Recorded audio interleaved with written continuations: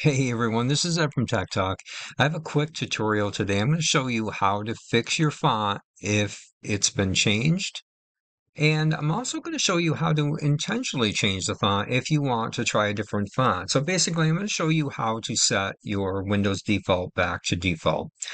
The first thing I'm going to do is show you how to do it manually, just in case it works. I find a lot of times in Windows 11 it does not work.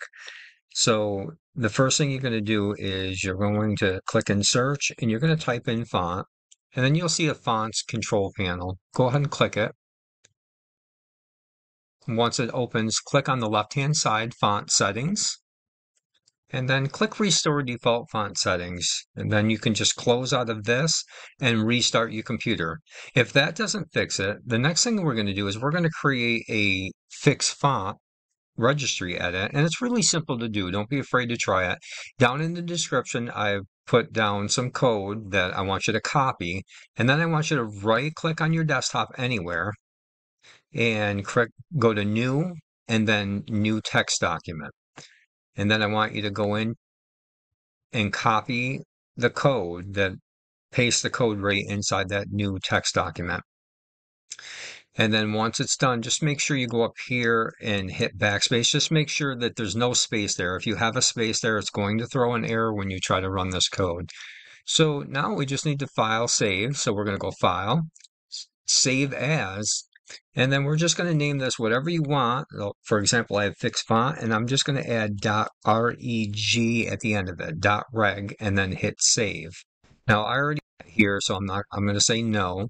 So once that's done, you're going to go ahead and double click the fixed font, click yes to the security warning, click yes to okay.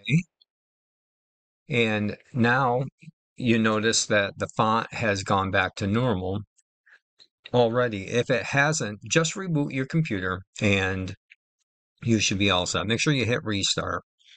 Now, if you want to change your font intentionally, go ahead and copy the change font code and do the same thing. You're going to create another text document by right-clicking, go to new, and then text document.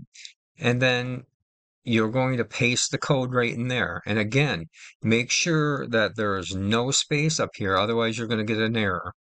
Now we need to define what we want the new font to be. So on the bottom here, you can see new font. So we can go ahead and remove that so that we just have the nothing in between. And now we're going to go into Windows. I mean, if you know what the font is already, you can go ahead and just paste it in there or type it in there.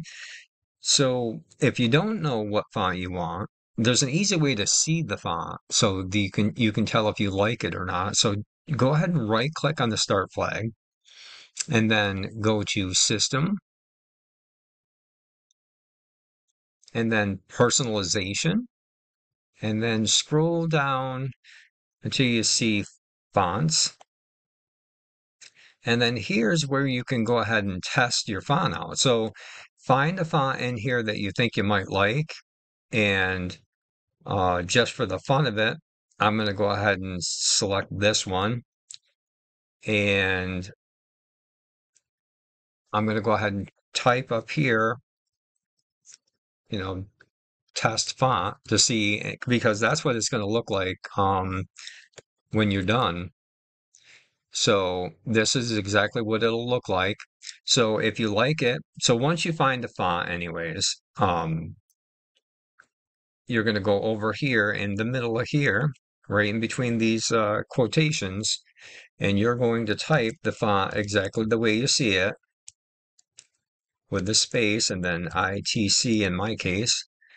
And then I'm going to go ahead and file, save as, and we're going to do the same exact thing as we did before. We're going to type .reg at the end of it. You can name it anything you want. Just make sure you have .reg at the end. Hit, and I'm going to pass because I changed the font this time. And I'm going to close this. So now the change font here, I'm going to go ahead and double click this, just like we did one. I'm going to hit pass again, and then Okay. And you're not going to see that the font has changed yet, so we need to reboot. So I'm going to go ahead and reboot the computer so we can see what it looks like. Okay, my computer is restarted, and as you can see, the font has been changed. So let me know what you think down in the comments, and if you have any trouble, please let me know. And thanks for watching.